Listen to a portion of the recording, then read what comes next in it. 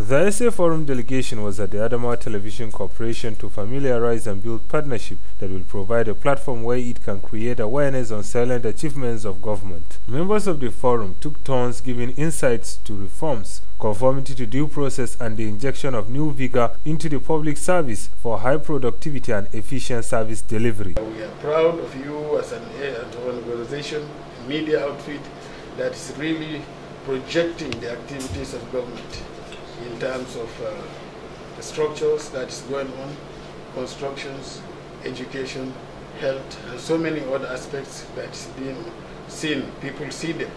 And for those who cannot see, at least they will see on your screens. We want to support this government. It is doing the right thing for the people, and we want to stand out publicly, let people know that we are part of the government, we're proud of what is going on, we're proud of what our governor is doing, and he needs support, he needs encouragement.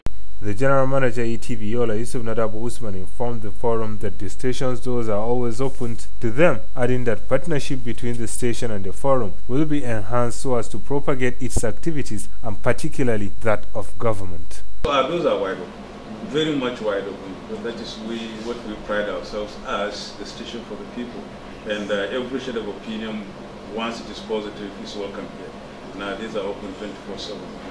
Aminu Julle Grumpao, 2/16 News.